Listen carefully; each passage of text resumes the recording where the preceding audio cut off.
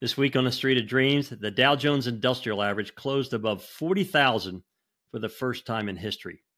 Put that level in a proper perspective, the Dow dropped to 18,000 during COVID, a mere 4 years ago.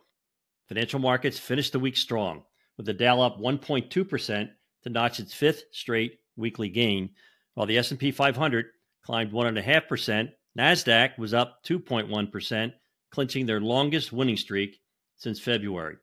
This week's ascent helped propel the three indices into positive territory for the second quarter, despite a tough start this past April.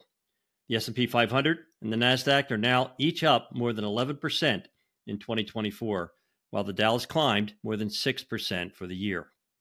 Now, over the years, I have often quoted Sir John Templeton, who so famously said, "The four most dangerous words in investment history is it's different this time."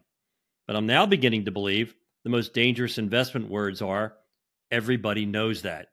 As in, everybody knows that China's economy is suffering from a bursting of their real estate bubble and is having a negative effect on the other emerging markets. Except our emerging market portfolio was up over 3% this week and is now up over 9% year to date. Everybody knows that the economies of Europe are sluggish. However, the German, French, and British stock markets are hitting all-time record highs. Everybody knows the global economy is struggling, but our commodity portfolio is up 3% this week and is now up over 10% year to date. Everybody knows the future of energy is green, but our energy pipeline portfolio just upped its quarterly dividend by 8% and is now up with a total return of over 15%. Everybody knows about the problems with commercial real estate. However, our real estate portfolio rose almost 3% this week and yields over 4%. Now, everybody knows that AI, artificial intelligence, is here and it changes everything.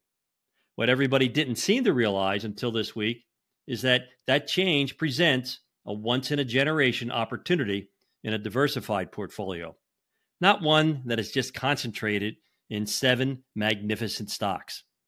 I guess, all things considered, Sir John Templeton is right once again.